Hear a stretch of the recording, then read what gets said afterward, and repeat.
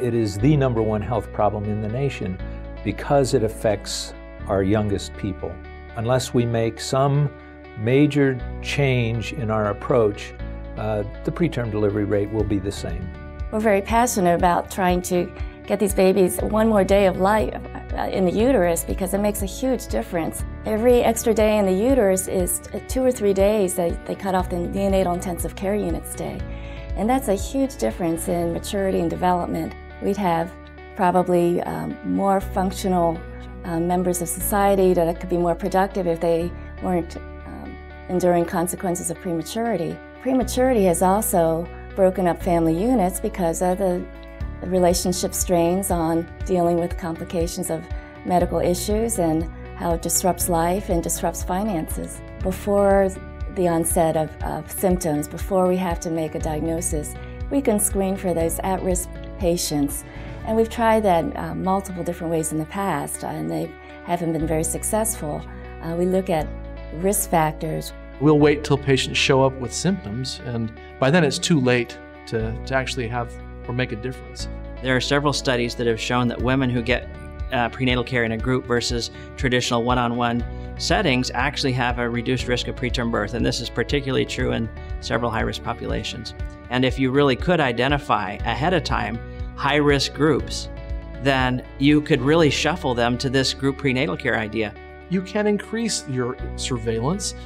We've shown in women with a history of a previous spontaneous preterm birth that if you have intense surveillance, including cervical length measurements, monitoring for symptoms, more frequent visits, even managed care, you can reduce the rate of preterm birth in those populations. The truth is it's the leading cause of neonatal death and long-term health problems.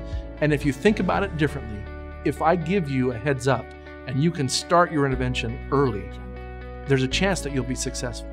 And there is hope.